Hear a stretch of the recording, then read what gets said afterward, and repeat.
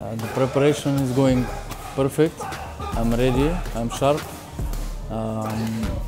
It's like great pleasure for me to fight in my hometown. Normally, I don't have much fights in Bulgaria at all, and in my hometown, I think only one. It's gonna be my second, and in the Glory Ring, this is like a big satisfaction for me.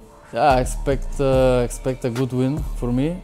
It's a rematch with Stoyan. I have one more fight with him 2 years ago, but I expect this fight this time gonna be like I'm gonna fight much better, and I go for the win for sure, 100%. I'm gonna make all the Bulgarians proud, and they're gonna enjoy the fight. Stoyan is gewoon nog een beetje van de oldschool Oostblokwerk. Snap je, 9 uur is 9 uur.